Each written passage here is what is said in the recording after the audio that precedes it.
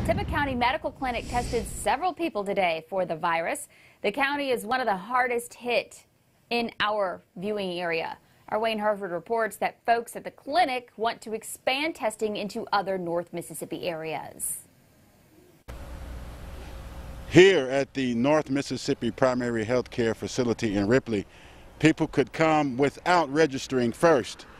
It's an effort here to make sure they get as many people tested as possible. We decided not to do appointments for this because requiring appointments or consultations prior to testing creates barriers. We live in a rural community. Nunley says that oftentimes residents cannot reach medical facilities by using the internet.